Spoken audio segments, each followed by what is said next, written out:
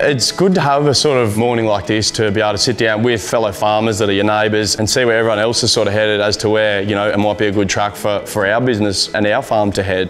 What we're doing is working. This is just different ways where we can take it to the next level. So what we're going to do here today, we're demonstrating this 9RX narrow setup with a Cedar 1910 and an 1890. So one of the big features on this cart is actually the section command. You've got your roller set up here. So all of these primaries have individual solenoids on them that close a gate underneath the meter for your section command. So you got your meter cartridge, pretty similar to what we've had before, except you'll notice on the back there, those buttons. So those buttons is what your actuators come through and push, and they actually push these flaps. And those are all independently controlled. So you know, for this bar, we're doing seed and fert in together.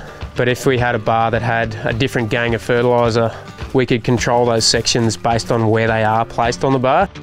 Every one of those secondary hoses has a little sensor on it, and that's for our blockage monitoring. And we'll jump in the cab and show how this all works in practice. The auto tracking gauge, is it? There we go, yep, hit the gauge now.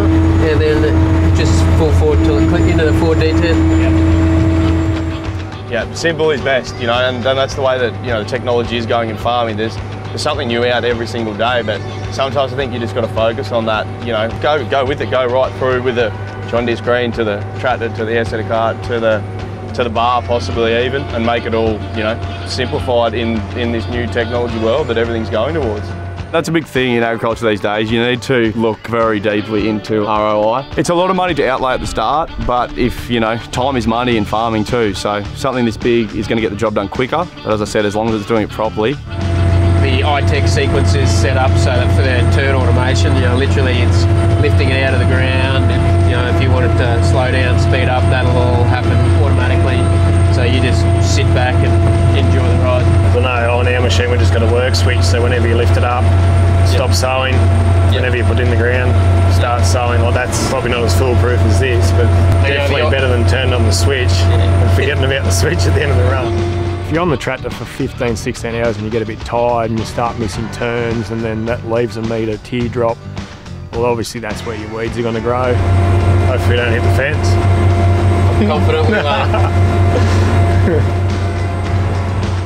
Yeah, just with the savings and also the automated turning and stuff like that, that once you've refined it enough, I think it'd just be the simple of pushing the buttons like it should be. The way that the tractor is the same colour as the bin to the bar, that means they all talk very well right from front to back.